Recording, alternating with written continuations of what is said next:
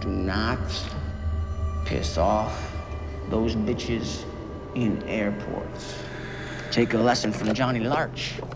I don't know Johnny Larch. Johnny Larch got out after 5 years. He gets to the airport, hands his ticket to the woman at the counter who asks for his driver's license. He gives it to her. She says it's expired. He says, it might not be a valid driver's license, but it's a damn fine identification. There's my picture. Wait, my who the fuck do you think it is? She says, I'll thank you for not using that sort of language with me, sir. He says, give me my fucking boarding pass right fucking now. Now, he has the right to take that tone. She was disrespecting him. You don't let people disrespect you in prison. Why the fuck would he let her disrespect him as a free man? She hit a button. Security shows up. He's back in prison.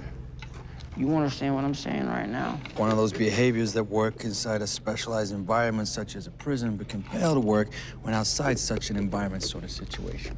No, dummy. I'm saying do not piss off those bitches in airports.